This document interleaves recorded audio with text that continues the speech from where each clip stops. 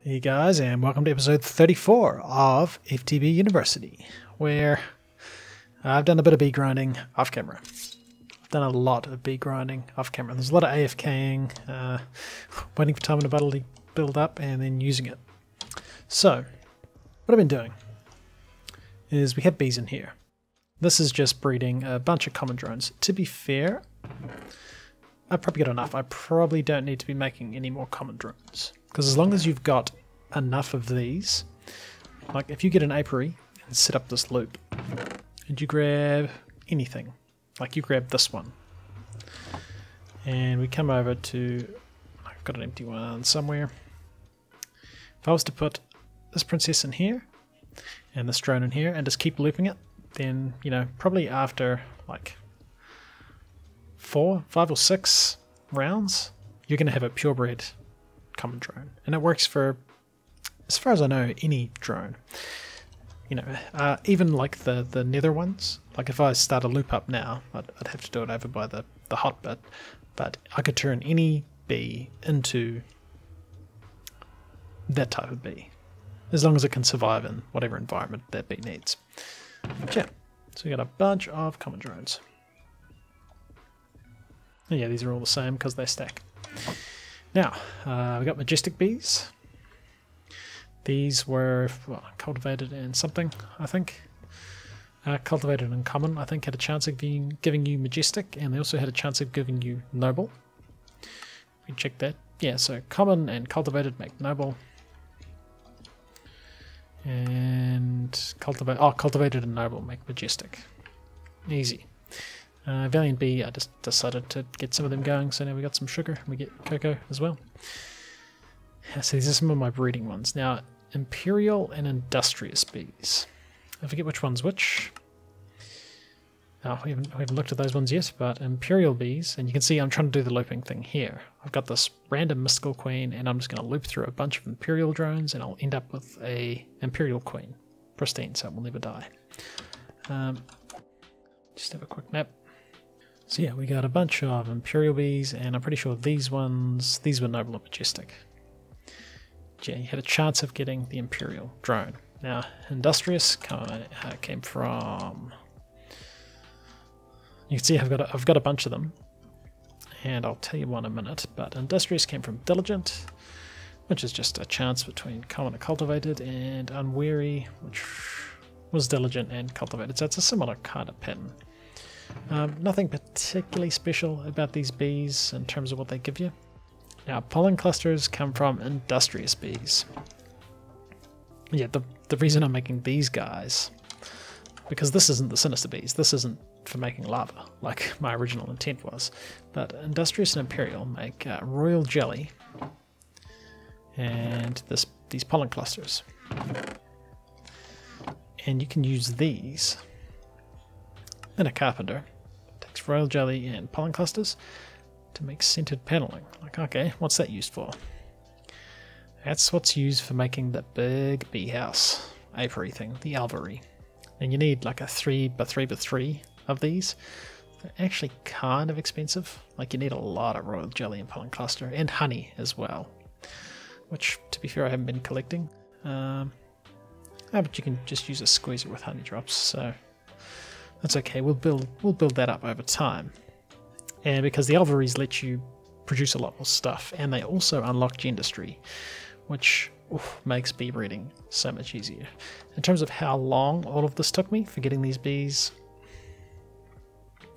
I don't know, 3-4 hours maybe? I was sort of AFKing some of it.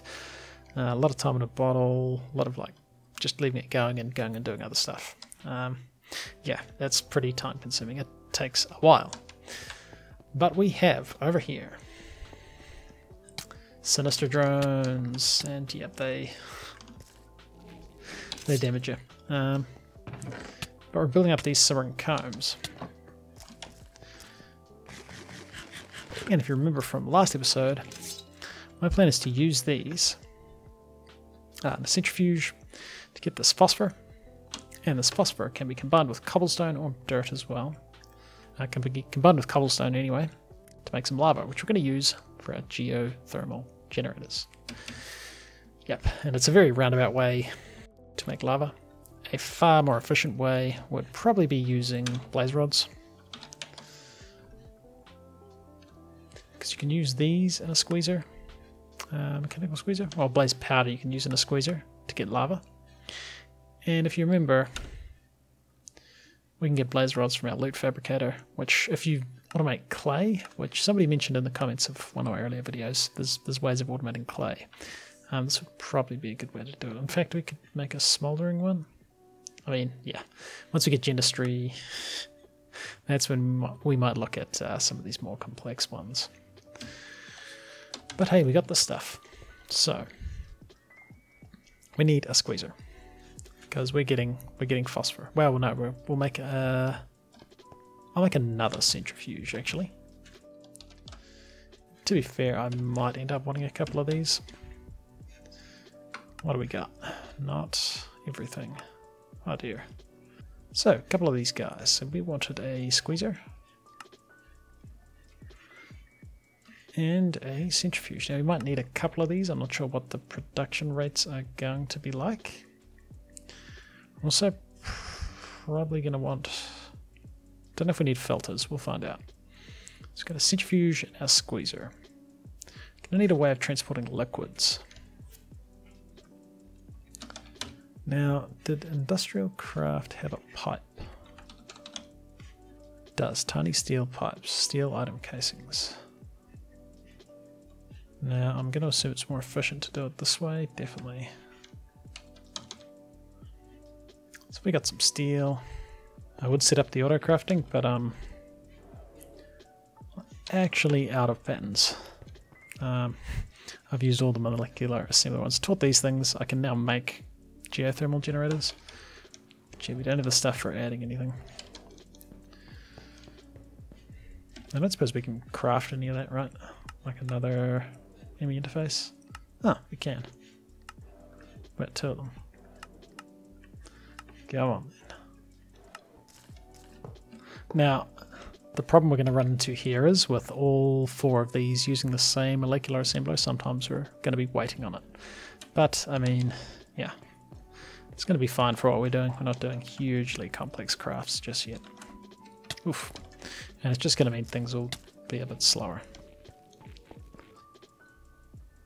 Oh, they were going into that machine. That's a pain. Yeah. You just sit in there for now.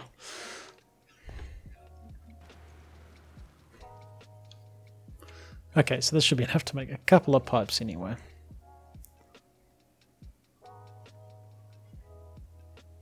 Cool. Make connections with a wrench. Okay, we've got a wrench somewhere, so that should be fine. Okay, now where am I going to want to set this up? I'm actually going to do it on the roof, because we're going to have to deal with these bees that do a little bit of damage. So, use this as our... This is going to be like a beehive. It's going to live there. Now, I can probably do the thing with chests. We can be collecting the combs. That's going to want to go into the centrifuge. It's probably about there. So, combs are going to come in. We want item because this is going to output the phosphor and stuff. So we're going to want the stuff that isn't phosphor to go into another chest. We want phosphor and we'll get cobblestone in this guy somehow. Yeah, I need to work out how to get the right ratio of stuff. Because I'm pretty sure we'd end up with more cobblestone than stuff, and I don't think we can set, like, I think we're going to end up like with, oh, I can't even put it in there, but like cobblestone and all of these things in every single slot, which will be a problem.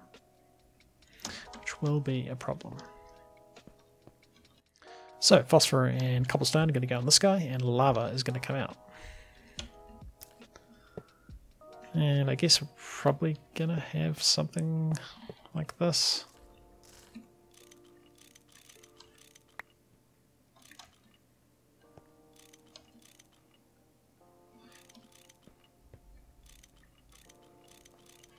Pipes are a bit funny. I see.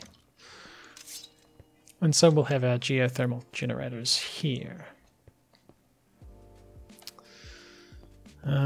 Maybe this would be better on the ground.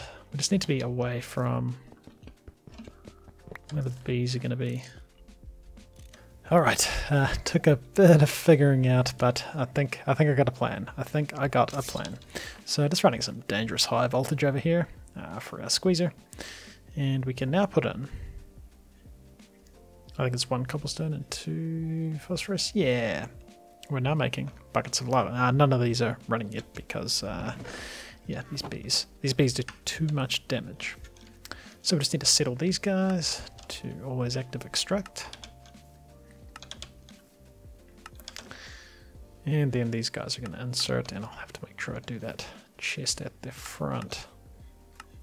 Yeah, I've been playing around with a couple of things trying to get this to work, and yeah. So, we're going to end up in these chests with bees and honeycomb, which is fine because the centrifuge will only take things that can actually centrifuge, which is this comb. Now we're going to have to deal with this stuff, but that's alright, that's alright. So these should be set to extract always active. And we're going to need another chest there. I'm going to just grab one. And then we can extract always active from him and make sure we insert. Alright, so combs are eventually going to come out of here and go into this guy. He's going to compress them. Now, I already had this set up, didn't I? Yeah, so this is only going to insert the phosphor into the squeezer. Now we still need to figure out a way to deal with excess cobblestone. I haven't quite figured that out yet. I guess we'll just monitor it for now. Yeah, I can't really think of a better way. Might be able to do it with integrated dynamics and just measuring how much stuff's in here. And stopping once we've got 64 cobblestone in there might be a way of doing it. We'll see how we go. So, and we can always just fill this up with cobblestone except for one slot for a bit anyway. That'll be fine. And then, okay, getting the lava out of this guy. This was a challenge. So, let's say I want to set up my power, and I don't really want it there, to be fair. We got a few of these pipes. It's a bit far away from all my other stuff. Let's chuck it in the middle of the room. Yeah, that's kind of cool. We'll stick it here. Now we want to fix all this later. We need to pipe into these guys. So, best way I found of doing that is connect these guys, and you've got to use the wrench to connect these together, which is a little bit annoying. Like, I can't reach there, so we chuck that there and he connects to nothing, but we can connect them like that. And we're going to run this pipe, I figure, over this way.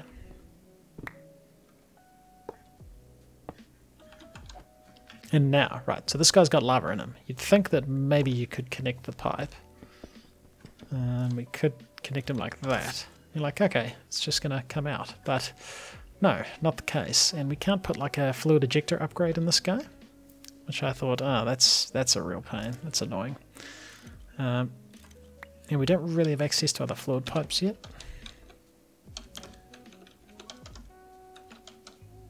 And it's just because of, I mean, oh, we could have made Racing Engineering's ones, actually. Oh well, I figured this out anyway. Got a couple of quests for making the fluid pump And I've already claimed the one for getting the pipes, but they're pretty big, so I don't think we need them. But alright, so we get this pump. We put him like that. Now this is the side he'll pump out of. So we can rotate him that way. But then he needs power. What I was doing is... it does work like that. Yeah, we're just going to power that pump off this generator. And he now has the lava that was in here inside him. But he's still not pumping it out. But with the fluid ejector upgrade, hey, look at this. We're now getting lava inside these guys, just building up the buffer, which is ideal. In fact, we got some more tin cable. We can now hook these. And to be, they've got to go almost up there where the solar panel stuff is. To be fair, I'm going to move this anyway. So, these are all going to get power coming out of here. Now we probably could just do this, right? I mean, that's a little bit annoying if we want to run power out this way, which we will. We can run it at the top. I mean, that's probably okay. I'm a bit asleep. We can run our solar panels. I mean, to be fair,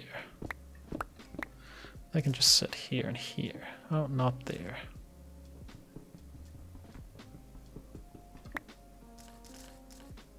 There and there. And that actually probably looks better than the way it was.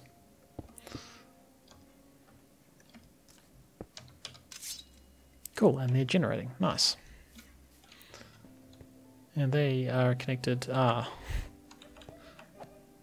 particularly where we want them, but that's cool. Just so I can see what's happening. So that's power coming out. So these guys are not in the right place at all. To be fair, we can move them. And we'll probably just use these guys as like emergency ones when we need to. And hey, that'll be fine. Now they'll all feed into that dude. To be fair, that would look a lot tidier.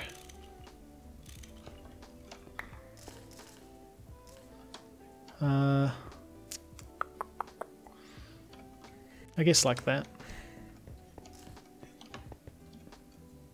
I guess like that, that's better. And then I can connect like that, but that defeats the purpose.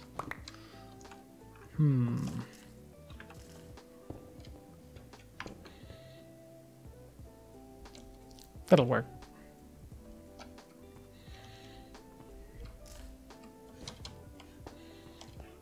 Here we are putting out there. It would be nice to be able to see how much power's in them though. So I guess if we left, just to be fair, it doesn't look any better than it did before.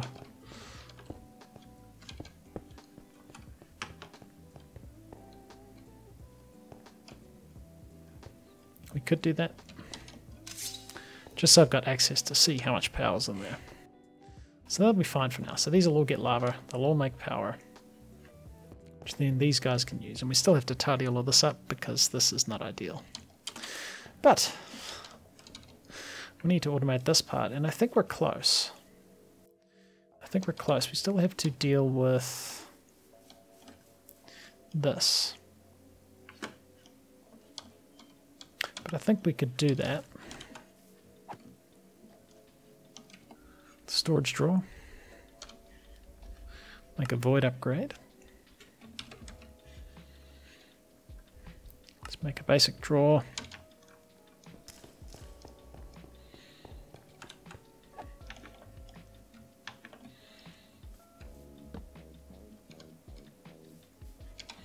If we set this guy to insert, he should get those things.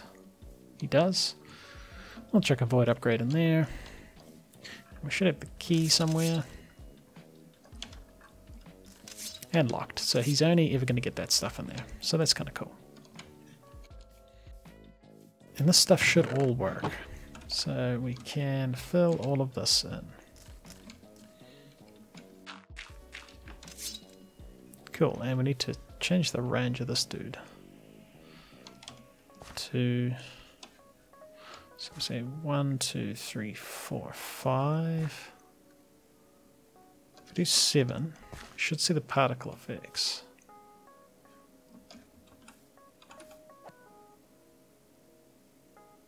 That should be more than enough. And you need to be hot. So we chuck some lava in you.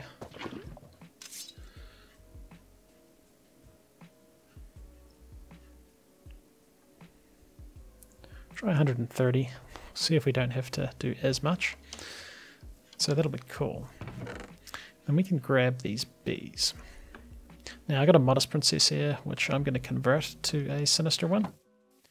So we put you there, put you there. You're going to probably complain it's too cold and you don't have flowers. Too humid, too cold, and no flowers, but that's fine. And you'll go there because the rest of these guys are going to want the nether wart stuff. And they're not going to do anything for a bit because it's still too cold and too humid. But that should be this pretty much automated. We can chuck in the centrifuge one of these guys.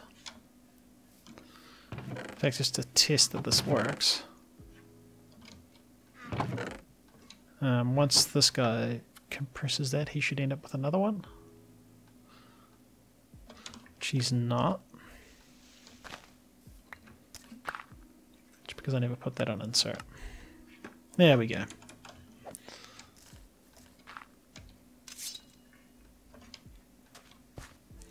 Then we can just chuck cobblestone in there.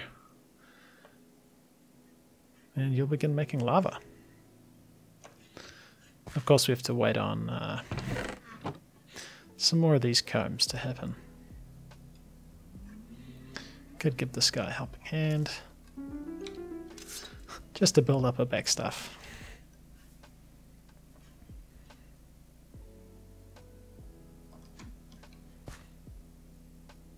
Yeah, we're going to end up with a lot of this refractory wax, but I'm assuming we're going to use that at some point. Now you are going to run out of lava. And it would be cool to pipe lava into you.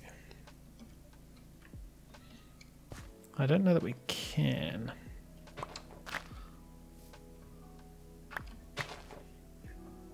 Certainly worth trying though. Can I connect?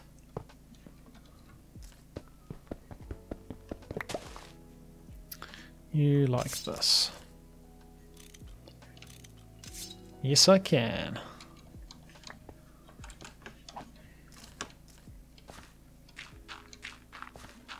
Ah.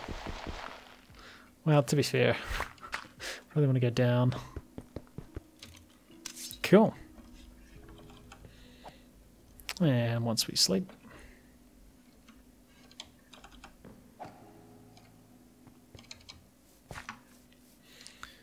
and this will hopefully be somewhat self-sustaining. It looks like the solar panel's keeping up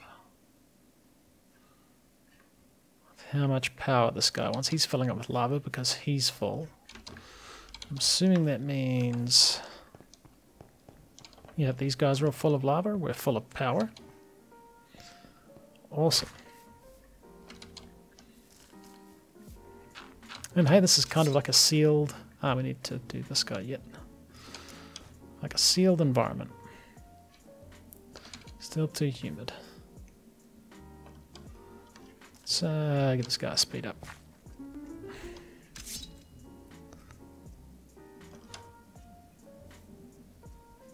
Too humid, too humid. So these bees are all going to start shortly. Yep, they're away. And now we just never want to go near this again. Because these guys hurt. And I could probably chuck some stuff in there that I don't need to hang on to. Awesome. And then all that's left to do is give the base a bit of a tidy up.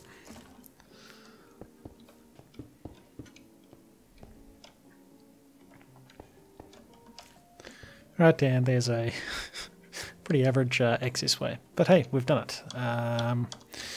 All that's left to do is figure out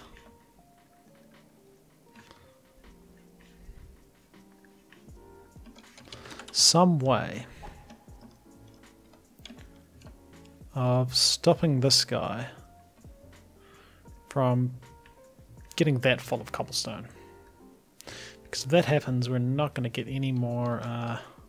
oh, he's got electrocuted and possibly stung at the same time. We're not going to get any more phosphorus stuff coming into there.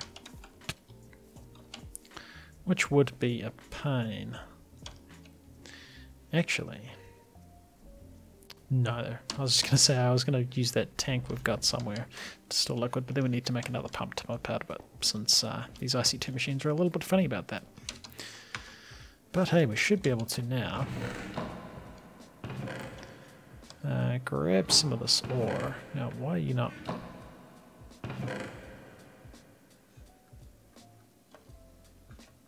oh, you don't pulverize that, but like if we got this and we put it in here...